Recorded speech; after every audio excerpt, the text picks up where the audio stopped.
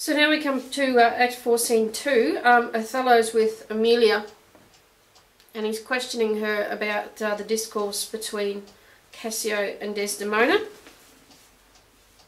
Othello says, "You have seen nothing then, Emilia, nor ever heard, nor ever did suspect. Yes, you have seen Cassio and she together." Emilia says, "But then I saw no harm, and then I heard each syllable that breath made up between them. What, did they never whisper? Never, my lord. Nor send you out of the way? Never.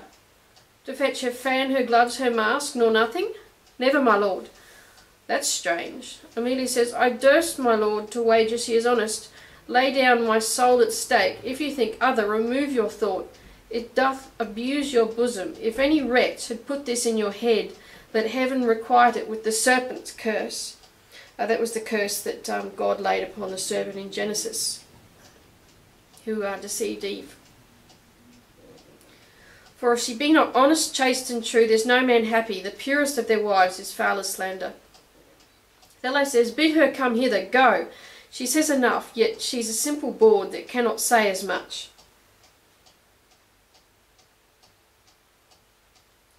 "This is a subtle whore, a closet lock and key of villainous secrets, and yet she'll kneel and pray. I've seen her do it." Enter Desdemona and Emilia. Desdemona says, "My lord, what is your will? Pray you, chuck, come hither. What is your pleasure? Let me see your eyes. Look into my face." Desdemona said, "What horrible fancy is this?" And then Othello says to Emilia, "Some of your function, mistress. Leave procreants alone and shut the door." Procreants is lovers, as in procreation. "Cough or cry hem if anyone comes. Your mystery, nay, dispatch."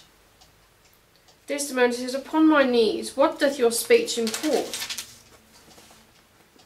I understand a fury in your words, but not the words. Why, what art thou? Your wife, my lord, your true and loyal wife. Come, swear it. Damn thyself, lest, being like one of heaven, the devils themselves should fear to seize thee. Therefore be double damned. Swear thou art honest." "Heaven doth truly know it. Heaven truly knows that thou art false as hell." "To whom, my lord? With whom? How am I false?" Othello says, weeping, "Ah, Desdemona, away, away, away."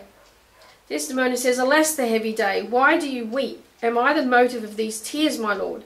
If haply you, my father, disrespect, an instrument of this your calling back, lay not your blame on me. If you have lost him, I have lost him too."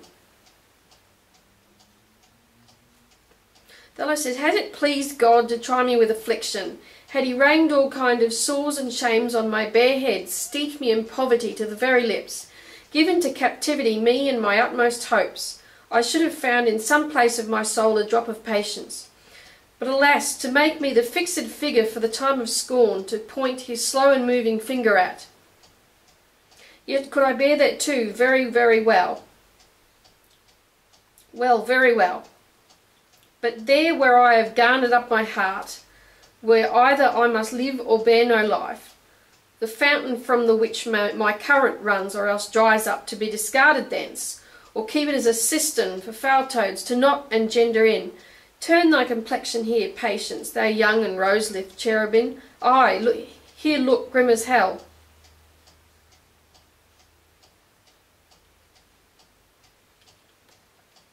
Desdemona says, "I hope my noble lord esteems me honest."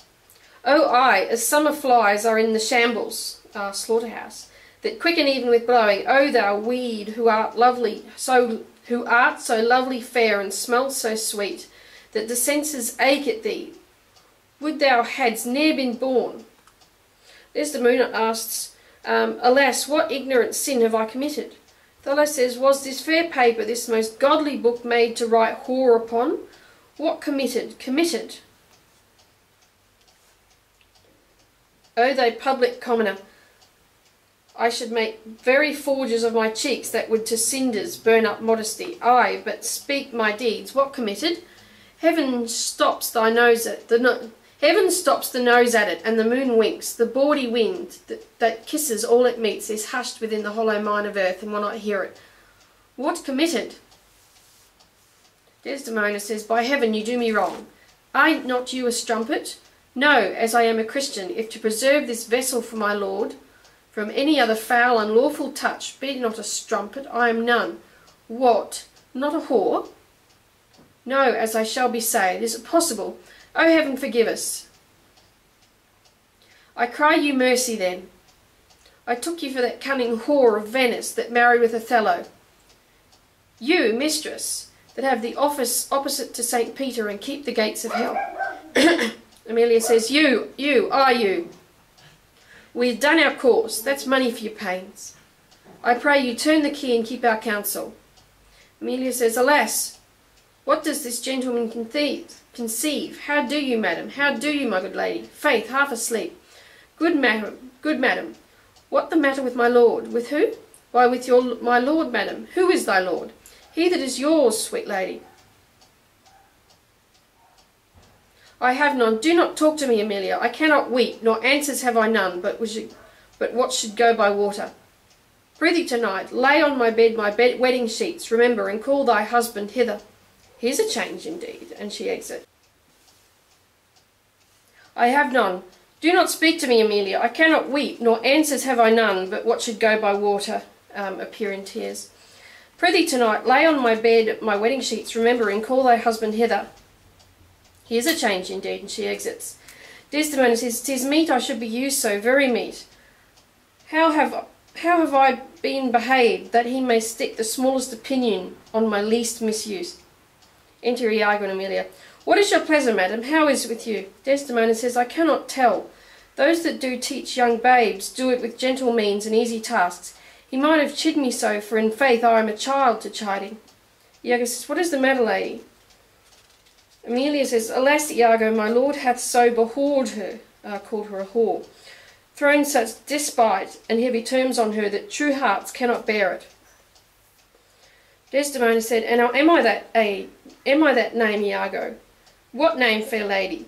Such as she said, my lord, did I say I was. Amelia says, he called her whore.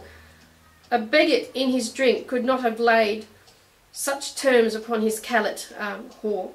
Why did he so? I do not know. I am sure I am none such.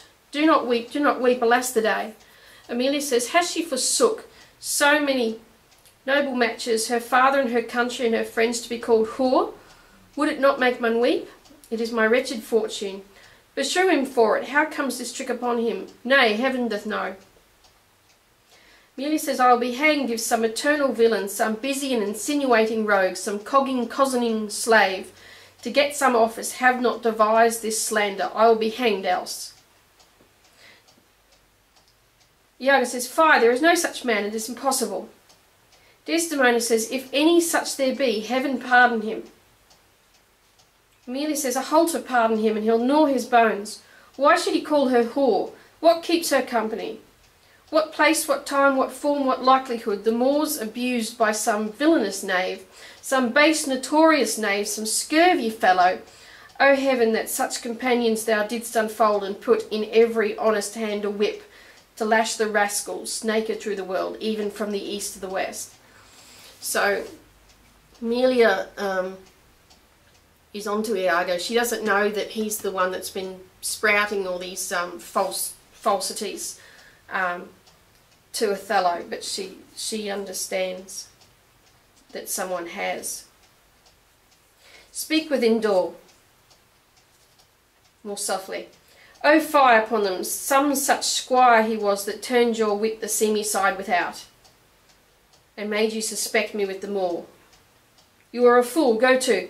O God, Iago, what shall I do to win my lord again? Good friend, go to him, for by this light of heaven I know not how I lost him. And she kneels. Here I kneel, if e'er my will did trespass against his love, either in discourse of thought or actual deed, or that mine eyes, mine ears, or any sense delighted them in any other form, or that I do not yet, and ever did, and ever will, though he do shake me off to beggarly divorcement, love him dearly, comfort persuade me. Unkindness may do much, and his unkindness may defeat my life, but never taint my love. She rises. I cannot say whore, it does abhor me now. I speak the word, that's very clever, whore and abhor. To do the act that might the addition earn. Not the world's massive vanity could make me. Iago says, I pray you, be content, 'tis but his humour. The business of the state does him offence, and he does chide with you. So he's saying that it's affairs of state that are causing him to say these things. If 'twere no other, it is but so, I warrant. Hark how these instruments summon you to supper, the messengers of Venice stays the meat. Go in and weep not, all things should be well. And then Desdemona and Emilia exit, and in comes Roderigo, who you would recall wants Desdemona for himself. How now, Roderigo? I do not find that thou dealst justly with me. What, in the contrary? Every day thou daffest me with some device, Iago, and rather, as it seems to me now, keeps from me all conveniency than supplies me with the least advantage of hope. I will indeed no longer endure it, nor am I yet persuaded to put up in peace what already I have foolishly suffered. Will you hear me, Roderigo? Faith, I've heard too much, for your words and performances are no kindered. So Roderigo's been getting nowhere, and he's starting to get a little bit impatient with Iago. With naught but truth, I have wasted myself out of my means. The jewels you have had from me to deliver Desdemona would half have corrupted a votarist, a nun. You have told me she hath received them, and returned me expectations and comforts of sudden respect and acquaintance, but I find none. Well, go to, very well, be patient. Very well, go to, I cannot go to, man, nor 'tis not very well. Nay, I think it is scurvy, and begin to find myself fopped in it, made a fool. Very well. I tell you, 'tis not very well. I will make myself known to Desdemona. If she will return me my jewels, I will give over my suit and repent my lawful solicitation. If not, assure yourself I will seek satisfaction of you. Iago says, oh, you have said now. You've finished. Aye, and said nothing but what I protest intendment of doing. Why now I see there's metal in thee, and even from this instant do build on thee a better opinion than ever before. Give me thy hand, Roderigo. Thou hast taken against me a word just exception, and yet I protest I have dealt most directly in thy affair. It hath not appeared. I grant indeed it hath not appeared, and your suspicion is not without wit and judgment. But Roderigo, if thou hast that in thee indeed, which I have greater reason to believe now than ever, I mean purpose, courage, and valour, this night show it. If thou the next night following enjoy not Desdemona, take me from this world with treachery and devise engines for my life. Plots.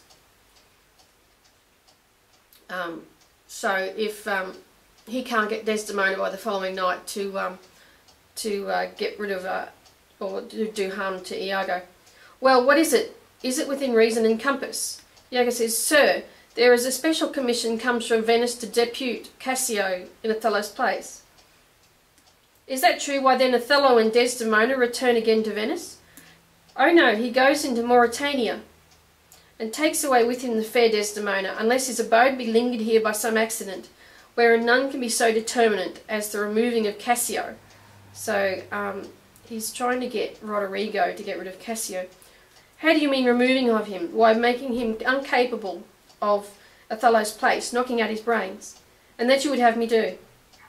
And Iago says, Aye, if you dare do yourself a profit and a right. He sups tonight with a harlotry, and thither will I go to him. He knows not yet of his honourable fortune. If you will watch his going thence, which I will fashion to fall out between 12 and 1, you may take him at your pleasure. I will be near to second your attempt, and he shall fall between us. Come, stand not amazed at it, but go along with me. I will show you such a necessity in his death, that you shall think yourself bound to put it on him. It is now high supper time, and the night grows to waste. About it. Roderigo said, I will hear further reason for this, Iago, and you shall be satisfied.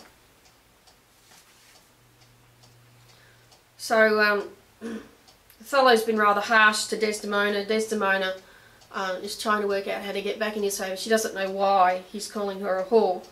And you've got Roderigo coming back in, and he and Iago are going to do away with Cassio, whom Othello also wants done away with as well. So the plot thickens. Join me for Act 4, Scene 3.